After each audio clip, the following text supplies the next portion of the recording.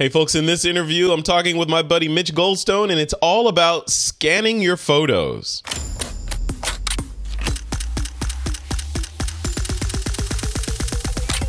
This is TWiP.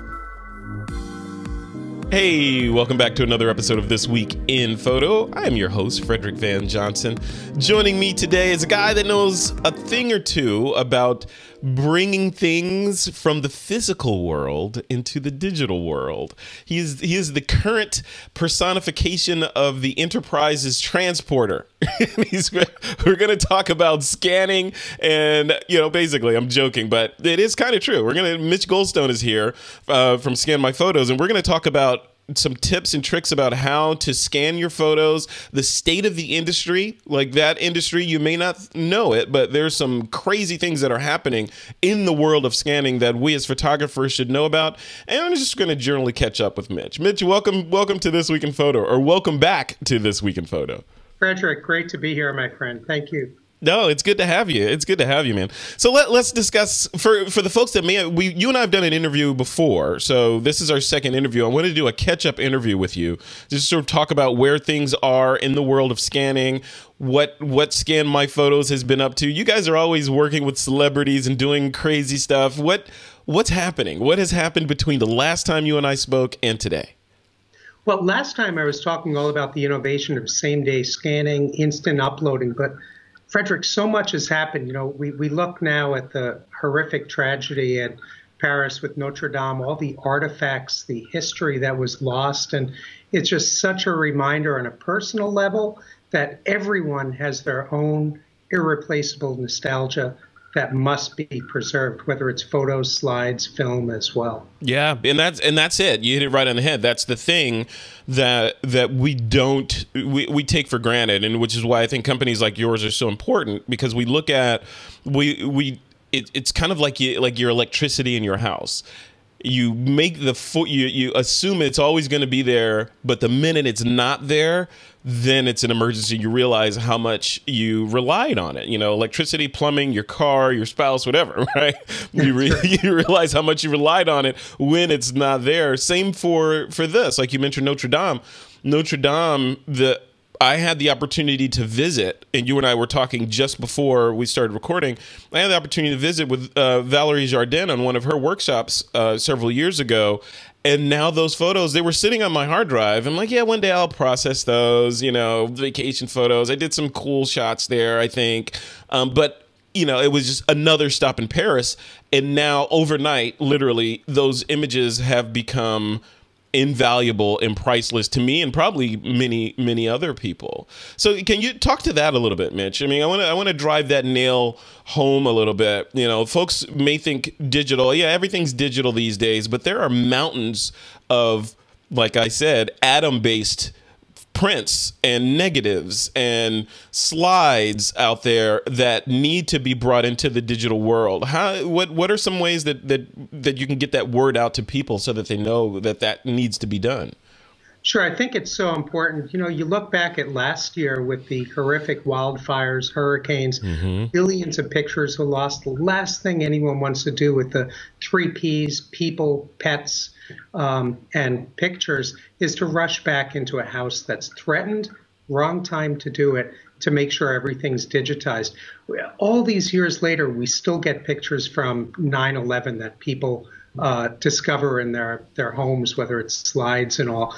But it's not just those. It's just the regular traditional photos that must be scanned. When Scan My Photos started, there weren't many sources for sharing it. But now with all the photo sharing apps, cloud storage devices, all of that, there's no reason not to do that. And I think about your recent guest that you had on This Week in Photo, Lee Herbert, a great cinematographer, and something he said really hit home with me, and I'm sure with everyone tuning in, and that's people connect with stories, the stories behind the photos. That's what the magic is. And if they're sitting in shoeboxes tucked away, there are no stories. You need to open, revisit, and narrate, share, and save those. Yeah, no, I agree. And if they're locked in shoeboxes and you know, who knows? You know, like you said, calamity may strike and those are gone, or they just get forgotten, over the generations. And there's this box that was in the garage that's full of memories that no one knew about, that grandma had or great granddad had. And,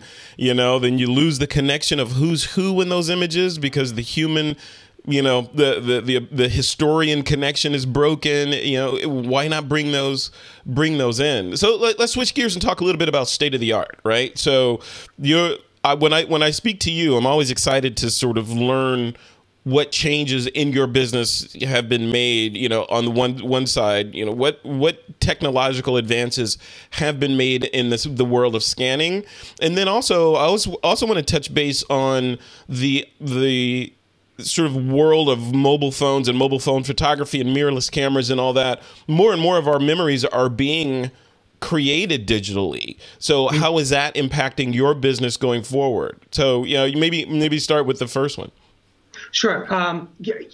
It's great. There's so many memories stored on smartphones and all, but there are trillions of analog photos. Scan My Photos has digitized 600 million, which may sound like a lot, but when you think of the trillions of pictures still out there, it's a big thing. But the greatest innovation, we're always coming up with something new. I would like to take credit for this, but it's all because of Oprah and Oprah Magazine. In February, they profiled Scan My Photos. They gave us a raving review. And the term, the Oprah effect? Yeah, I've heard of that. Yeah. And that's what instantly happened with us. But one of the things that happened was we heard from so many of their readers that were explaining that they have 5,000, 10,000 pictures and were looking for an even more affordable way to scan it all. And we have it all in the news link with the article. But it caused us to think, how can we again reinvent, demystify, innovate the world of photo scanning? So we came up with 1 cent photo scanning.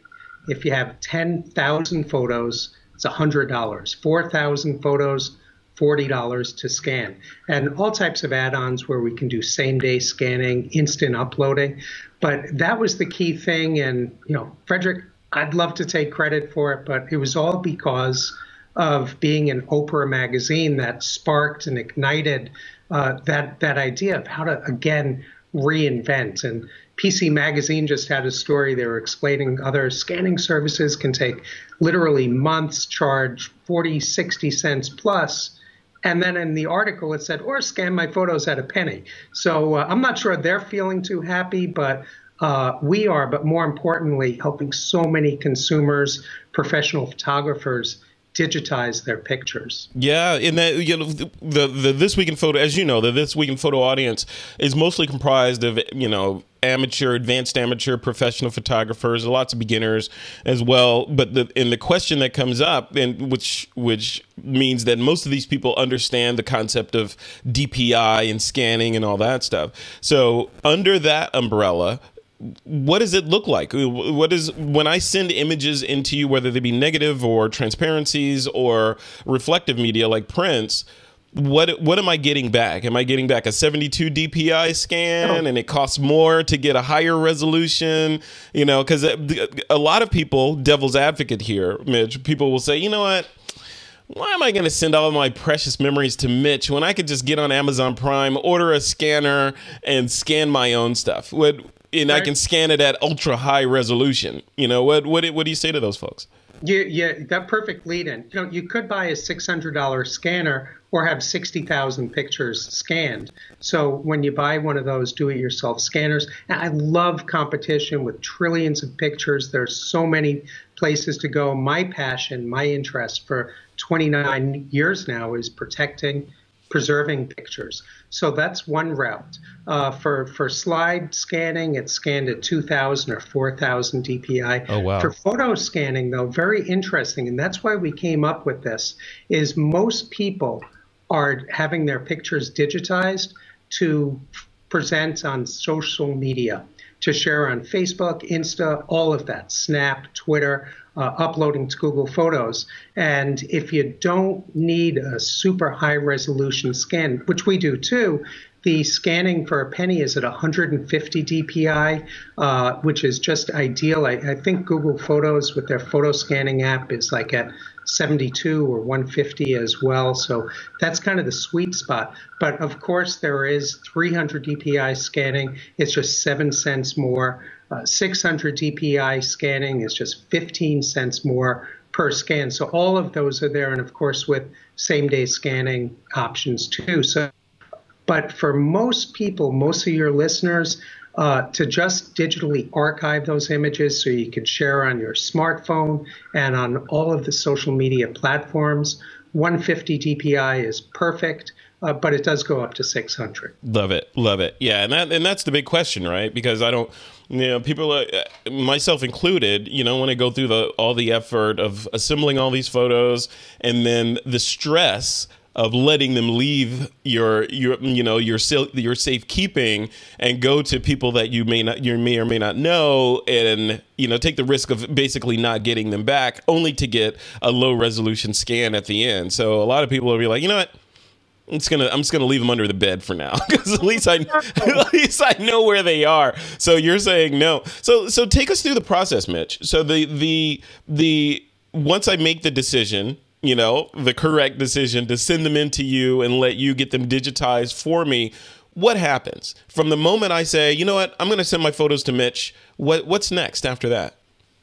Sure. I'd love to say send it to Mitch, but we have a really big operation. I'm only one of the co-founders. It's all my employees that do the magic. So, it's a huge company. You're right. Yeah, let's put a circle around that. They're not sending them to you specifically. They're sending them to this giant organization that is, with people that are lab coats and white gloves, right? And indeed that. Well, not the lab coats, but the white gloves and all that. Okay. It's super easy. Before anyone does anything, it's all about trust. What I ask everyone to do on the homepage, go to In the News. We have so many reviews from David Pogue on down, just a big one in CNET, crazy good review, all over the place. So that's really important to find out about the person, not, those like Yelp reviews where you get friends and relatives. It's really important to read what real people, professionals in the industry are saying about the company. But the process, we made it so easy. And that is just go to scanmyphotos.com for the 1 penny scanning. You'll see it right on the homepage. You click on it. All the information is there. Really easy ordering. And I do suggest that people take advantage of the add-ons, which is really helpful, especially so if you click on the home to 1 cent photo scanning and the start shopping. Oh, I'm looking now. I'm trying to see. Oh, down here?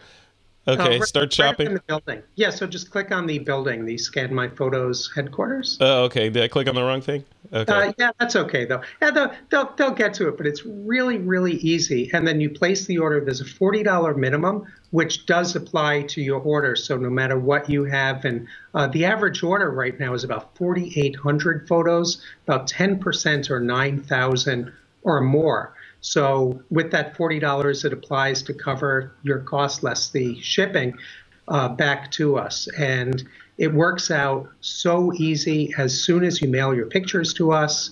If you select same-day scanning, then it's digitized. You actually get your images uploaded the same day it's received. And then It goes back to you. We have all types of tracking also. The images are also stored on site just as a backup for 30 days for that. But, as we discussed, Frederick, in the past, it's also about what do you do next? You got to do things and enjoy the pictures, especially preserve them. Am I okay to say some names of? Yeah, absolutely. All of them from Dropbox to Box. Aaron, I actually went to the USC Entrepreneur Program with. I think the world of him. And what he has going on with Box is great. Of course, Google Photos, which is the biggest. May 28th celebrates their 4th anniversary. And that's where that's the place where most of the images that we digitize are saved at. And then there's Carbonite. And of course, there are some really cool products for storing them. Western Digital has a new one. It's kind of a quirky name. I don't know if you've been following EB. It's IBI. It's basically to replace, Google won't like this, but Western Digital will, replace Google Photos and all the other cloud-based storage because of privacy issues. We know what's happening with Facebook, all of those things. So WD invented this device where all your images are saved from everywhere. As soon as you walk into your house, any images you have on your smartphone are uploaded to EB, saved. You can view it on TV, but it's not uploaded to the cloud, which is kind of an interesting way about that for protecting privacy. Yeah, that is really interesting. IBI is the name of it? IBI, and it's pronounced EB. I've been speaking with Western Digital, and they were upset when I called it IBI, and they said EB. Love it, love it. So okay, so looking at this whole ecosystem, and I just want to make sure that I'm clear. So you said that there's integration with Google Photos. So if I send you guys a box of images, they will then show up on Google Photos, or do they show up on your site and then I have to import them over to Google Photos? Sure. I looked at that. Google Photos has an API program now. My passion concern is people's privacy. I don't want to get involved with anything. I want you to have full control. So what you get back is a DVD data disk, 8-gigabyte thumb drive, or uploaded to actually through email with WeTransfer, all of your images, and then it's up to you. We would make recommendations, especially for Google Photos, but I really want to step back and let the consumer, photographers and families do what they want. I don't want to be in charge or have access to any of that. So, but it's really easy to upload to Google Photos and the others. I love it. I love it. Well, Mitch, any parting thoughts that you want to share with the This Week in Photo audience about the world of scanning, the Scan My Photo service, or otherwise? I do. I really wish people plan ahead. You know, coming up on hurricanes and wildfires, natural disasters, all of that. Now is the time to plan, not just for holidays, Mother's Day, Father's Day, all of that, but please don't let your shoeboxes sit in a hot attic or a mildewy garage or basement. Now's the time. And Frederick, seriously, 10,000 pictures, $100. Yeah. That, I mean, you and we joke about that because people will say, yeah, I can go buy a scanner for that. But what you can't replace is the time and effort and expertise that goes into meticulously scanning 10,000 images, right? So, yeah, there's no way. And I do hear from people who went out and purchased scanners. And again, I love competition. I love anything that helps people preserve their photos. But after putting 4 of them on a flatbed, waiting 2 minutes, all of that, 2-3 minutes downrange, you're going to press the Scan My Photos button. Yeah, exactly. So these scanners sell your services, right? So. They do. And we have really, if you've seen it, they're really high speed. Each scanner digitizes 1,000 pictures in 5 minutes. Wow. And we have banks of them, and it's a great business and a wonderful way to help people preserve their memories. I love it. I love it. What a great service, man. Congratulations again on providing a much needed service to the photography. And it's not just to photographers. Obviously, the This Week in Photo audience is comprised of, like I said, photographers, but this is for most humans on the planet that have created any sort of images over the years. So, and it's important to get them into the cloud, get them backed up, and get them out. Share, like you said, like those shoe boxes of images underneath the bed or in the garage or in the closet, in the back of the closet. The other people on your social networks probably want to see those, right? And why should you be hoarding them and keeping them in the dark? Get them digitized, get them into digital form and out and exposed to air, right? That's right. And make sure to narrate, too. Once you get them back, gather the whole family together at whatever family reunion, set up a recorder in the back, have grandparents, multi-generational family members together, laugh, cry, share the memories, explain who was in the photo. And, something important, especially if you have 10,000 pictures scanned for $100. Please don't take any out. Let us scan them all, because it's those goofy, silly ones that you edit out and then the other family members edit out, and then you have nothing left. It's those goofy, silly, fun pictures that have all the stories and magic behind it. Yeah, I agree. Or that photo with the blurry person in the background that happens to be long lost great granddad that no one knew about, and even a blurry picture of him is priceless, right? Yes. Yeah, love it. All right, if people want to sign up for the service, they want to shoot their images over to you, what are next steps? Where should they go, and how should they get the process initiated? Sure. Just go to scanmyphotos.com. All the information is there, really easy. But we do have live support, email, phone. I'm forgetting a few others, but people are always here. The one newest feature is with Twitter in the upper right. You'll see a message. You could click on message, and that's serviced by people throughout the country on our social media team. So you get an answer back pretty quickly, and that is kind of the magic about how instant it is. Plus, once you send all the photos, there's full tracking. You get loads of emails explaining exactly where in the process it is. Most people complain that they get too many emails all in one day, especially if they select same-day scanning. The order is received, it's arrived, it's being processed, it's back to you, here are your images, and that happens within hours. So you get a couple of emails. We've got to work on that. Love it. Very cool.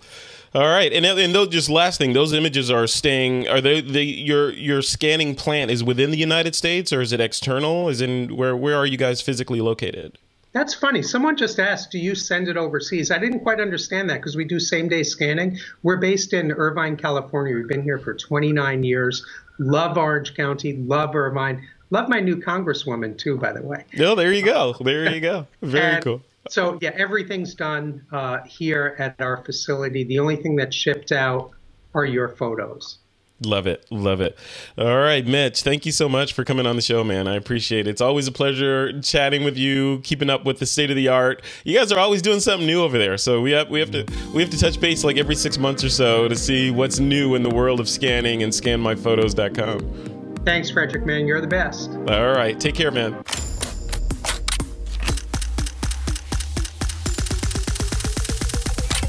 This is TWiP.